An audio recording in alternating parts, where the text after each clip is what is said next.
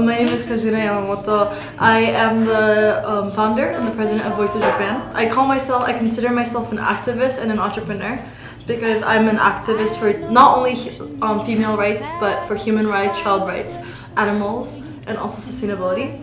And also I'm an entrepreneur because I currently run, for example, an NGO. I run a toothbrush company with my Belgian business partner. Yeah, a bamboo toothbrush company. And I'm also starting like a consulting company, so I consider myself both an activist and an entrepreneur. When you're big in Japan tonight. But my mom took me to an animal activist demonstration, a protest, and it was about fur, like animal fur. And that was the first time I was very interested in like the animal rights. And that was actually a very eye-opening event for me, which gradually changed my mind about different rights, about refugees, children abuse, women's rights. Yeah. But it was about how, in order to make fur coats, how animals are treated and how they take off the fur off animals. That also helped. Like right now, I'm vegetarian. I don't eat meat. That was also one of the biggest events that made me change my mind. And now, like I feel like I got into animal rights, and then I gradually got into different rights. Humans, sustainability, children. Shall I stay here at the zoo? Shall I go and change my point of view for every ugly scene? You did what you did. Honestly, I was very interested in different social issues, and the more I knew about one issue, it was connected to another. Like first, I was very interested in like labor, like cheap labor in Bangladesh, and then I was interested in, for example, the environmental pollution that is caused from cheap labor and then also like that's what I understand. Like when I was advocating for animal rights, then I got into sustainability, then I got into like clothes, and that also went to like cheap labor, for example in Uzbekistan, and then also like women being exploited, and then like FGM, like everything was connected. And then the more I knew about everything, I was very interested in everything. Also because especially in Japan, so many people aren't interested in social issues.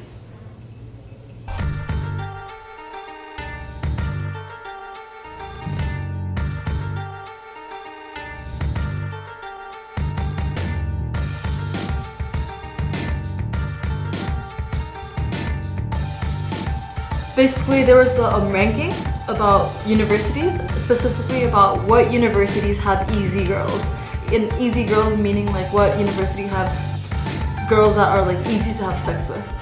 And I was very frustrated because one, it had real university names, and it was very like, I just felt like in Japan, especially young girls are sexualized in a way. It's kind of this brand where a lot of people like high school girls, middle school girls, university girls. And also the other side of me that was like, as a university student myself, I didn't like the fact that university students are treated in a way where people look at it like, ooh, like they're for sale in a way. And then and plus on top of that, I was frustrated that nobody was trying to do anything about it. That this was becoming too normal, that people don't even have this, like, aren't even mad about it, don't even think it's a problem because it's so normal. And this ranking was made, it was 5 universities that were ranked, and these universities were ranked because, for example, oh, these girls aren't so smart. Like, their universities aren't so smart, so they're kind of like desperate for men. Or they were also saying like, these universities, these girls live far, so they need to stay at someone's house. And in Japan, we don't have this idea of consent yet. It's gradually coming up.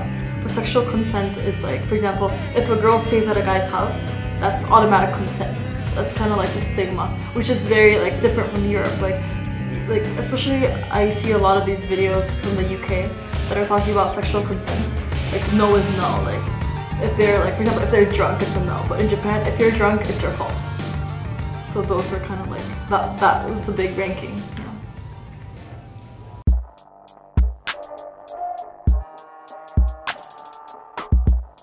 You know, for example, in France, there's the yellow vest, and like all over the world there are a lot of demos. But I feel like in Japan, the biggest group of the people that are like fighting against is like the very like right wing, but they're, for example, they're very anti-Korea, anti-China, and that was actually one of the biggest like backlashes I got. right now, feminism is growing in Korea. That's why a lot of these people that hate Korea thought that me raising awareness and like a lot of these feminists raising awareness about gender equality in Japan was like a Korean thing. So a lot of these people were like, stop trying to make Japan like Korea. So I've been called they were like, shut up you Korean kind of thing. They're like, Korea, go back to Korea. Things like that. And also just in general, it was very interesting because, for example, even when I gave a presentation or when I went to talk to the media company, I went in like short sleeves. And then again, people were like, why is she in short sleeves? Or like, they're like, why is she trying to like show off or something? And I was like, people like try to pick up on unnecessary things. Like they don't get the point. They just try to like flip things. And but in general, like I think I got more good feedback.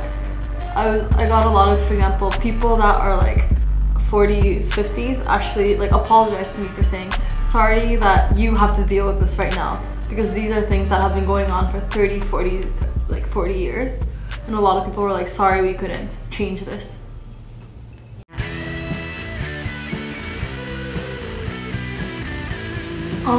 I think in terms of talking about politics with my friends or family, with my family we talk a lot about politics. Ever since I was little, in our house we would talk about social issues, controversial topics like abortion, death penalty. Still in my house, like yesterday me and my mother talked about like the law regarding abortion in Alabama, or we talked about we talked about the death penalty in Japan. We talked about a lot of different issues in the coming up election. But with my friends, I would say in Japan, not a lot of people like to talk about politics. When you bring up anything about politics, people use this word called ishikitakai, which means it's kind of like, how do you say it? Like, oh, you think a lot, like, you know. It's like a bad way of saying you're smart, kind of. So when you talk about politics, they would use this word to kind of insult you. And then they would kind of look down on you and be like, why are you talking about that? Like, why are you trying to show off? And a lot of people aren't interested. They don't care about voting. They don't want to go to protests or demonstrations.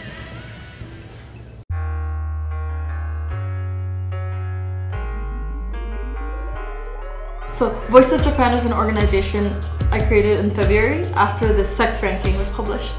We started with 5 girls, but then it was 4 girls and 1 guy. And then we gradually added more members, and right now we are about 14 people. We are from Japan, England, America, Germany, France, Italy. We are very diverse, and we are an organization. Basically, we're also a platform, a community, and media. We're a bilingual platform. We're a bilingual community and media. We try to basically voice up about different issues in Japan, specifically regarding gender. And we also try to shed a light on people that deserve to be heard. And also we make this community so that anyone can feel safe. It's like a safe space. Anyone can feel safe to talk about what's happening or talk about like issues they face, or even put like a controversial topic. Yeah.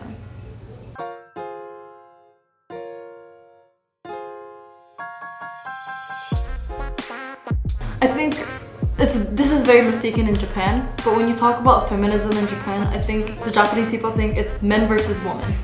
That's why it's kind of becomes this war between men and women. But in reality, it shouldn't be a war about men and women, because there are a lot of men fighting for this cause, because feminism isn't about women rights, like women's rights. It's about equal rights. And it's like equal rights doesn't mean like the men's rights are less rights, you know, it's equal rights. And there are a lot of men fighting for this same cause, but at the same time there are a lot of women trying to oppress the other woman. So I feel like it's actually men and women fighting against the society, but it's becoming a war in Japan. But I do believe that the men's role is very important, especially because in countries like Japan, where it's a very patriarchal society, a lot of people, especially like 60s, 70s, won't listen to a woman talking to them. Especially because it's like a machista society. They would just be like, no, you're a woman, I'm not talking to you.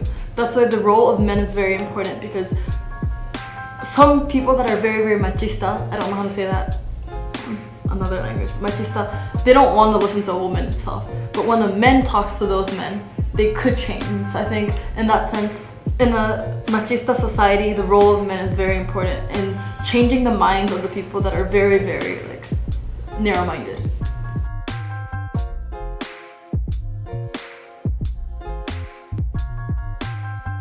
I don't like this patriarchal culture, especially because, first of all, we're in 2019, and everywhere in the world there are female leaders, there are female like politicians, but in Japan I still feel like women are just still looked down at. Even if they work, for example, in a family, in like the small in these small units of society, for example, in a family, all of the housework, taking care of kids, are a woman's job. And then if you go to the society, they, for example, pressure you, oh, you're not getting married yet, you don't have kids. When you have kids, they say, oh, you have kids so you can't work anymore. Like, I feel like we're really oppressed, and women aren't able to like be empowered in Japan. That's why I feel very like uncomfortable, and I don't really like this society where women are kind of like there to be used for men, or women are there to like enhance men.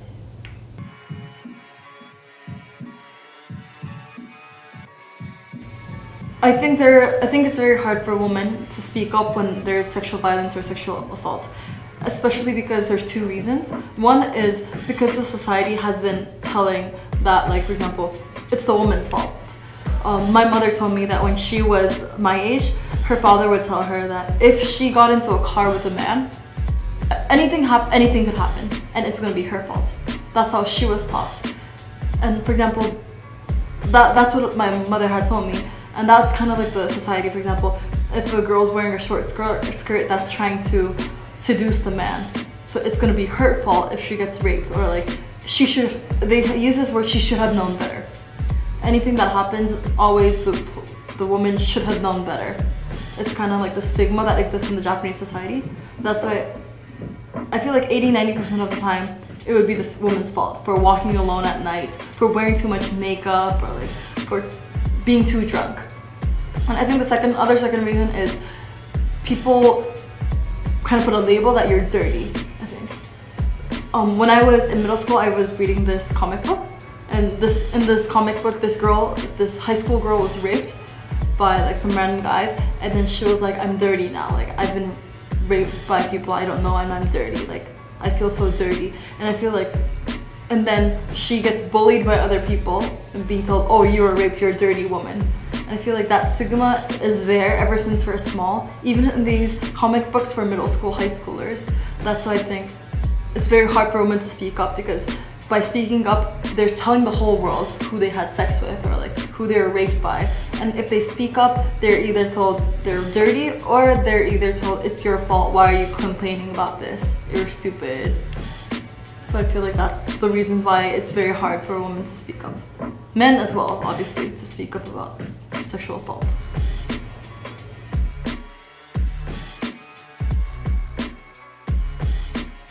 In this machist society, especially these toxic masculinity is pushed upon men and women. For example, until 2 years ago, the law regarding sexual assault was only for women. So there was no, like in the law, there was no sexual violence against men, which is crazy because men are also victims by women and by men.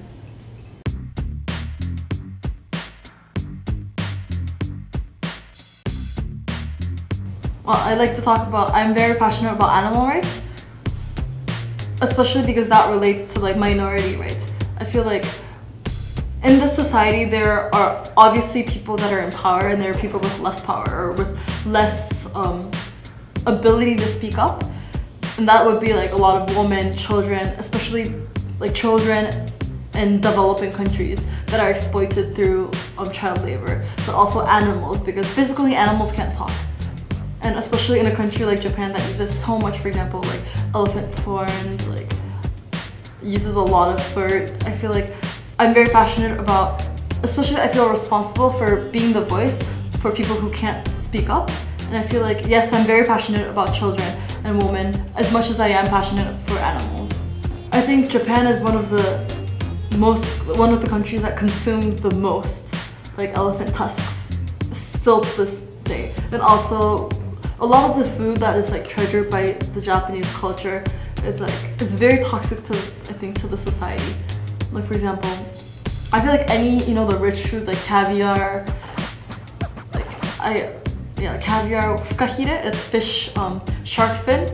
Like, I feel like it's very brutal. Like, you get a shark, you cut off its fin, and then you put it back into the ocean. Like, that's why, like, I don't eat anything related to animals. Like, I do eat eggs and milk, but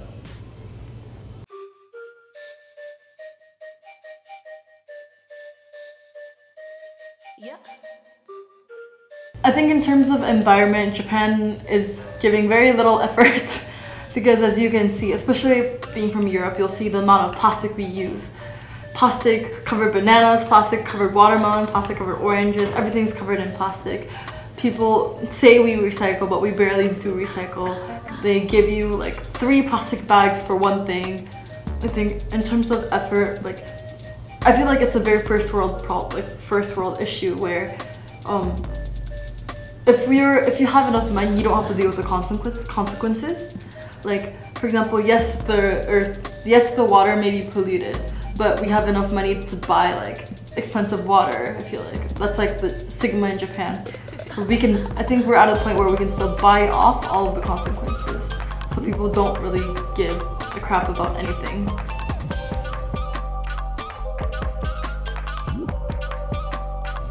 I think in order to get help from the outside for Japan, it's very important to be more like a helping hand rather than pressuring, because I think Japan does have some sort of resistance when we get a lot of outside power. Especially, personally, I do believe in the country's sovereignty, which, for example, many countries like the US does not respect. The US would just like intervene to like Syria and be like, boom, like, and according to international law, there aren't any penalties. It's enforced that you have to respect the country's sovereignty. There are no penalties, so like America can do whatever they want.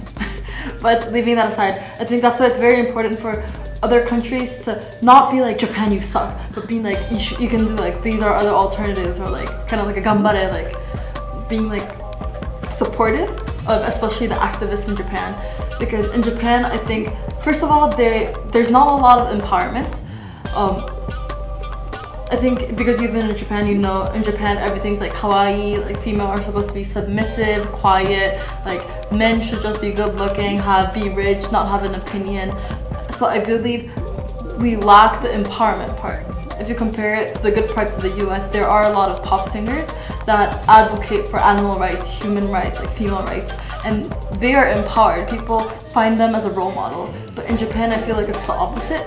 People that advocate are kind of like looked down on. So I think by those people being empowered through the international community, it would be a new way in order for Japan to realize that being active is a good thing and is a cool thing.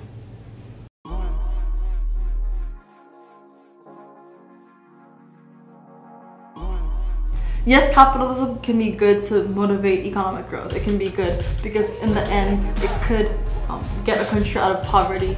But I do believe that money has power, and when people have money, they become more greedy. So a lot of people would say like, oh, let's implement capitalism because socialism isn't gonna work. Capitalism will work, and when we have more money and when we have like a higher economic growth, we can use that money to combat inequality or like help the poor. But they don't give a shit, honestly. Like when they have the money, of course they're not gonna want to let it go. And then because people are greedy, I think capitalism doesn't work. But at the same time, because people are greedy, socialism doesn't work fully. Because like you can see China and North Korea.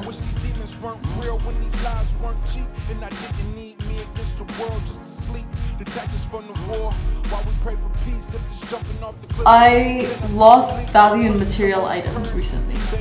I think that's helping me a lot. Whenever I almost lose my values, there's like a few documentaries I watch, so that it kind of like gets my morals back in. And like for example, an elephant, like this, my necklace, also I have an elephant tattoo that is connected to all of my morals about animal rights, about child rights, about being an activist. So that's kind of like, it's kind of like a reminder for me to not forget the origin of me being like, I feel like everything started about animal rights as well, about me questioning inequality, questioning why some people have more rights than others. And that like frustration and looking into South American history, looking into the US intervention and looking to Okinawa, all the things happening around the world. All of that frustration and the confusion made me want to become an activist and an entrepreneur. So I think I tried to remind myself to not lose that passion in me.